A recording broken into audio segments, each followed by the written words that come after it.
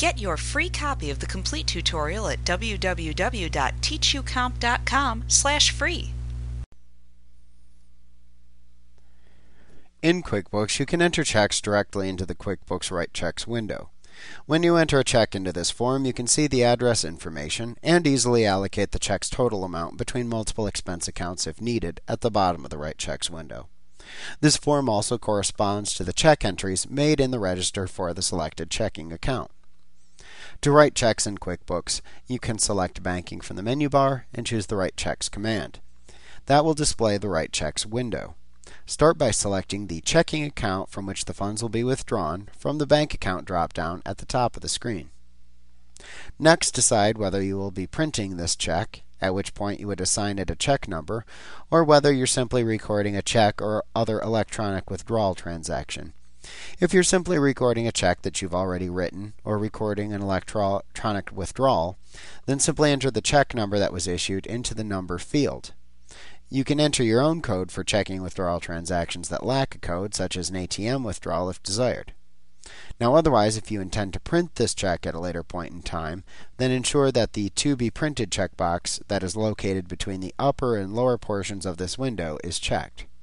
If you uncheck it, that's when you can enter in a check number manually or enter in an ATM withdrawal transaction code. You would then make sure that you have the correct date of the check entered by using the Date Calendar selector, and then select the name of the person to pay from the Pay to the Order of drop-down. If there is someone that you select from one of your lists, such as your vendor or customer list, then their name and address information will be displayed on the check. You can then enter the amount of the check into the dollar field.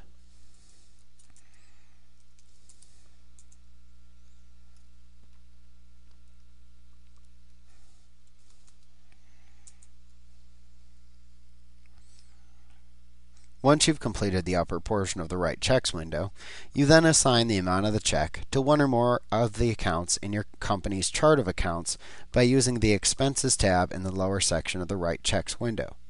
So to do this, just select the account to which you want to attribute the amount spent from the Account column. QuickBooks will attribute the entire amount to that account shown in the Amount column.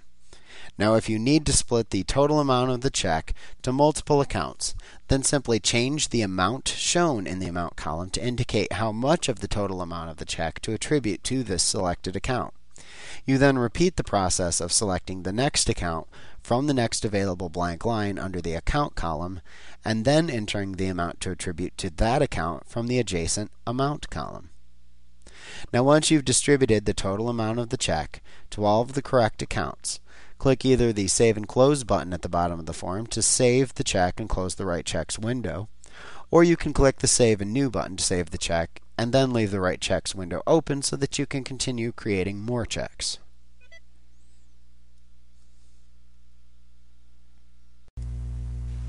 Like what you see? Pick up your free copy of the complete tutorial at www.teachucomp.com/free.